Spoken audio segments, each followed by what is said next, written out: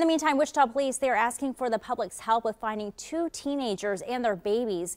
They were last seen in southeast Wichita last night. Now, here's a closer look at the people that police are trying to find. They are looking for 15-year-old Christiana Gonzalez, her 8-month-old son Marcellus, 16-year-old Vanity Allen, and her 6-month-old daughter Violet. The four were last seen at a home around 6 o'clock last night on East Grand Street. That's northeast of Harry and Hillside.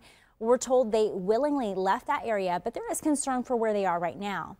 Christiana Gonzalez is 5'3", about 150 pounds, with brown hair and brown eyes.